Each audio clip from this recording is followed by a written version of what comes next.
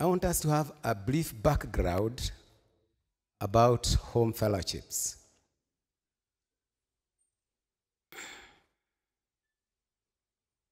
It is evident that home fellowships, or what in the Bible is called house fellowships, dates back to the early church in the New Testament.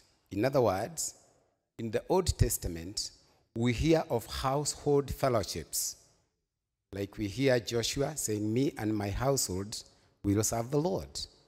That is a household, that's a family fellowship. We see David and many others having what we call household fellowships based on nuclear families fellowship. But house fellowships, or what we may call home fellowships, began in the New Testament.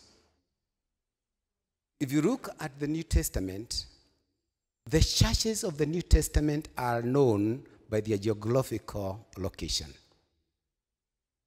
This is why you see the church in Philippi, the Corinthian church, the Colossian church, the Galatian church, the Roman church. They were known by their geographical location.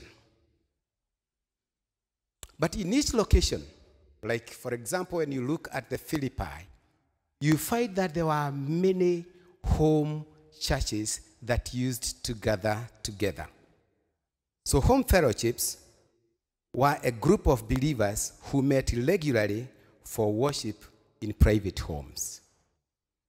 And they were a part of a bigger congregation.